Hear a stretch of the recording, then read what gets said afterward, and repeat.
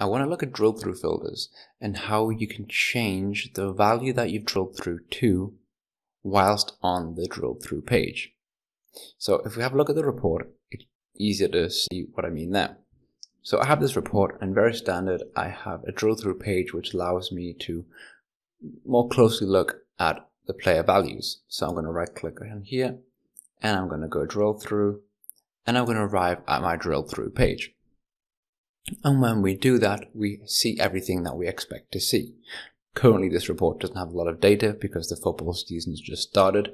However, the point is, we have our drill through. You can see here the name of the player, and you see here some values.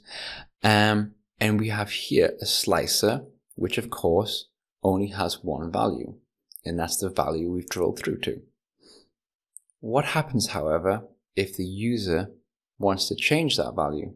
Well, quite often you'd have to go back to the front page and then drill through again, and it's not particularly user-friendly. However, as we can see, we can't just select a new value from the slicer. It's not going to work. So what we need to do is have something that's going to remove this here, which is our drill through value. So to do this, we are going to need 6 elements. We're going to need 2 measures, 2 bookmarks, and 2 buttons. 6 things. So as you can see here, that's our first button, that's our first element. And of course that button is connected to a bookmark. So what are those 2 things doing? Well, we have a button here, and that button is connected to this bookmark. As you can see, when we click on the button, on the action, the bookmark is change player DT, DT for drill through. And this is the bookmark. And what that does, it's very standard. It's going to remove the slicer values on this page, or the filtered values, I should say. So now, if I click on this button, you'll see that this disappears. Name is all. And now on my slicer, I can choose whichever player I want. So I'll pick one. And that's great. So you could think, okay, at this point, why do we need the other elements? Why do we need the measures or the buttons? And the issue with this is, well, we can look at the issue. If I do my analysis that I want to do here, and then, as is very normal for a user to go back to the first page, we can look at some data there. And after a few minutes, or however long, I might say, okay, but now I want to go back to the drill through page because I'm looking at a different value now. Now I'm looking at, whatever, this person. I'm going to drill through. And because I already have a name selected in that slicer, which conflicts with a name here in my drill through, my entire page is blank. No values anywhere. Nothing. Name is blank, everything. So we need to get around that.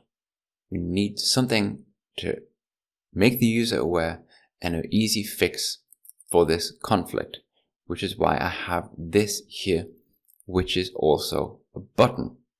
And you couldn't see that button before, and we'll get to why in a second. That's where the measures come into play. So this button is connected to a different bookmark. It's connected to this bookmark. Now, an important thing about this bookmark is that if we right click on it, you'll see it's not for all visuals, it's only for selected visuals. And the selected visual is this one. So this bookmark is set to clear this slicer. Because when we clear this slicer, it gets rid of the conflict, and then we'll be able to see the data for this person, the person we drilled through to. We'll see that in a second. This button is only visible when we have this conflict because of these 2 measures. So these measures are really straightforward, and that's what makes this, for me, quite a usable solution. First, we create a variance. And our variance is simply count the number of rows, count rows. On the table, in which the players' names exist. So that's the name of my table, where the players exist. Count rows in this table. Return. So if this variance, the count of rows, so if the count rows is blank, show me this text, the text you can see here. If it's not blank, show me nothing. Now we're saying blank because the count rows is blank, because we have this conflict, and the conflict results in a blank count rows. So we only see this text when we have this conflict because of the count rows. The color is exactly the same. So this measure is, the first part is identical. Again, we create a variance, count rows in the table where the player names exist, and we say if the count rows again is blank, we make it a nice bright color so the user cannot miss it. We have this very, very yellow color, so it's very obvious, it's right there in your face.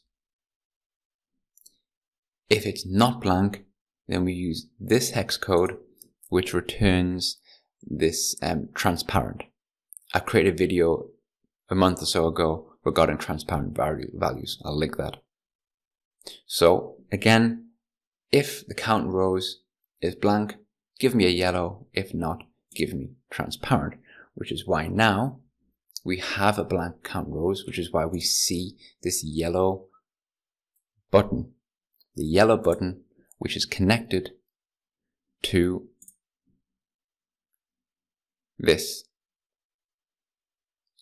So now, when I click on this,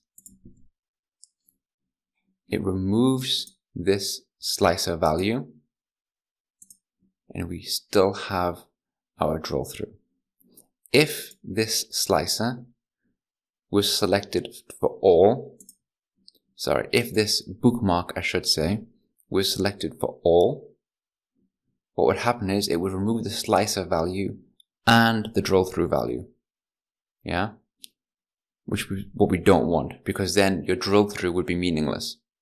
So this, you have to set up the bookmark, and then you right click and you change it from all to selected visuals.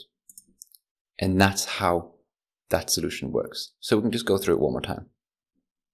I've drilled through to this footballer, this value, and I can't select anything other than him. I can select on the slicer again, of course, but it makes a difference because I'm like double selecting, if you will. So I click on my first button, which clears the drill through because it's a standard remove all filters bookmark. I then use my slicer to select a new player. I then, as is normal, would navigate back to my page. You could suggest at this point, well, the user could just clear the value before they navigate back, but it's very unreasonable to suggest a user would do that or should do that. It's not user friendly. And even if they knew that issue exists, they'd forget. Of course you would. So I navigate back to my front page. Once I've navigated there, I do further analysis. I then want to drill through back to a different player. So I'm going to right click and I'm going to drill through to that player. Now I have this yellow button, which I cannot miss because my count rows is blank because of the conflict. Same here. I now see the text because the count rows is blank because of this conflict. This button is connected to this bookmark, which only clears this filter, this slicer, sorry, and not the drill through filter. So I click that button. The button then disappears because the conflict doesn't exist anymore. And now I have my new drill through value there. That's it. Done. If you have any comments, you don't like the idea, you do like the idea, you have some suggestions to improve the idea, please put it in the comments. That's always appreciated. If you like the video, if you want to see more ideas of Power BI type stuff, then click that subscribe button. Thank you very much, and goodbye.